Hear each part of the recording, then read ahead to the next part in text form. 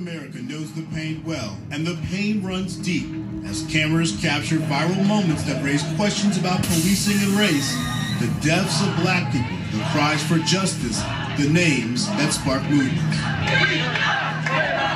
In 2012, 17-year-old Trayvon Martin walks into a 7-Eleven in Sanford, Florida. He grabs a bag of Skittles and a can of Arizona iced tea, wearing a dark gray hoodie that would become a symbol to many. As Martin walks home, he encounters George Zimmerman, a neighborhood watch volunteer who has already called 911 to report Martin's movements, even though the teen had done nothing wrong. Something's wrong with him. Yeah, he's coming to check me out. He's got something in his hand. Minutes later, after a fight between the two, George Zimmerman shoots and kills Trayvon Martin. No justice, no peace. Zimmerman charged with murder, but a jury finds him not guilty. His death and acquittal sparked national outrage, and a movement is born. Trayvon was a people's person. Yeah. He didn't deserve to die. Yeah. And I pledge I will not let my son die in vain. Yeah. July 2014, 43-year-old Eric Gardner, a father of 6, is allegedly selling loose cigarettes illegally on Staten Island in New York. Officers surround him to make an arrest. I'm minding my business. Please just leave me alone. Officer Daniel Pantaleo is seen wrapping an arm around Gardner's neck before pulling him down to the ground. As Pantaleo forces Gardner's head into the sidewalk, Gardner is saying, "I can't breathe." He dies shortly afterward. 5 years later, Pantaleo is fired after it is determined he used a chokehold banned by the NYPD. But long before that day, Gardner's last words become a national cry for help and social justice. I can't breathe. August 2014, 18-year-old Michael Brown is shot by a police officer. His death sparks days of protests and riots in the city of Ferguson, Missouri. While the city burns, two narratives emerge. One that Brown was unarmed and surrendering when he was shot. The other story from Officer Darren Wilson is that Brown was told to get out of the street, and during a confrontation, the teen tried taking his gun. The officer says he feared for his life when he shot and killed Brown. This time, the cry is the chant, "Hands up, don't shoot." As thousands pour into the streets to demand justice, the officer is not charged. We have had enough of all of this, and this change must come. In October 2014, Laquan McDonald, a black teenager, is killed by police in Chicago, shot 16 times by an officer who'd arrived at the scene seconds before. Though the officer claimed self-defense since McDonald had a knife, an autopsy shows some of the shots entered McDonald's back while he was turned away. The incident sparks protests in Chicago when police dashcam video is released more than a year later. The officer, Jason Van Dyke, is found guilty of murder. 16 shots in a cover-up. There was a guy there with a pistol, it's all these things. He's like pointing it at everybody. November 2014, 12-year-old Tamir Rice is playing with a toy gun at a park in Cleveland, Ohio, when officers are called. An officer shoots Rice seconds after arriving.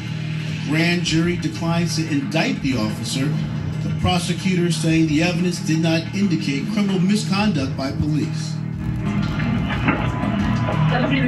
In April of 2015, in North Charleston, South Carolina, Walter Scott was pulled over for a broken brake light.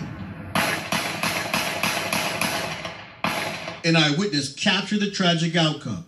Walter Scott was shot and killed by Officer Michael Slager, who was later convicted and sentenced to 20 years for murder.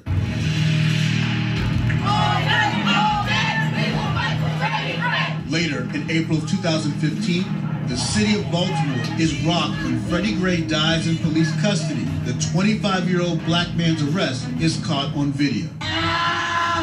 The Baltimore Police Department charges Gray for possessing a knife. After being transported in a police van, Gray falls into a coma and is taken to the hospital where he dies later of a spinal injury. Over the next few days, the city is brought to its knees, with residents demanding to know what happened to Gray. None of the officers involved in Gray's arrest were convicted.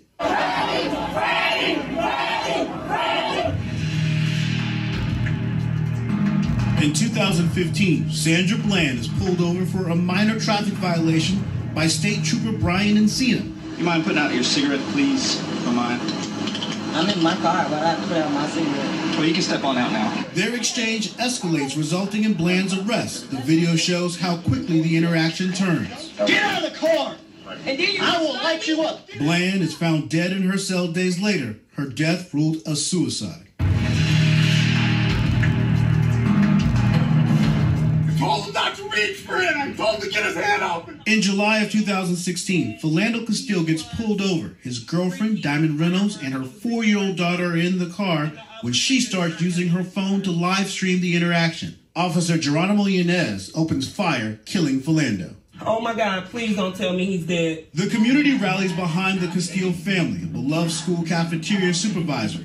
The officer is charged but later found not guilty. He wasn't no criminal. My baby was a good man, good, hard-working man. Then another tragedy in September 2018 unfolds in Dallas. No justice, no peace. No justice, no peace. 26-year-old Botham John is shot and killed by Dallas police officer Amber Geiger while sitting in his own home. So I'm calling on the Dallas officials.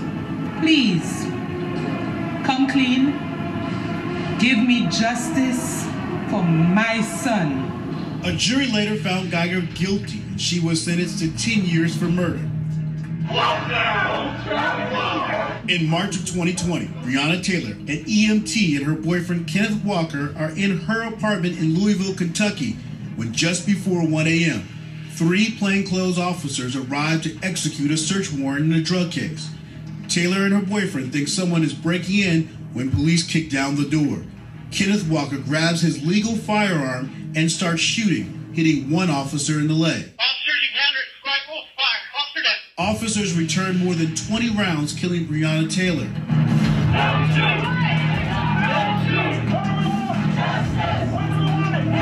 Incident after incident, year after year. Hands up!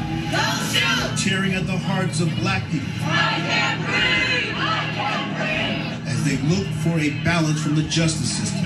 No justice, no peace! The stories, the names, well known, the pain runs deep. Brian Young, CNN Chicago. And now we have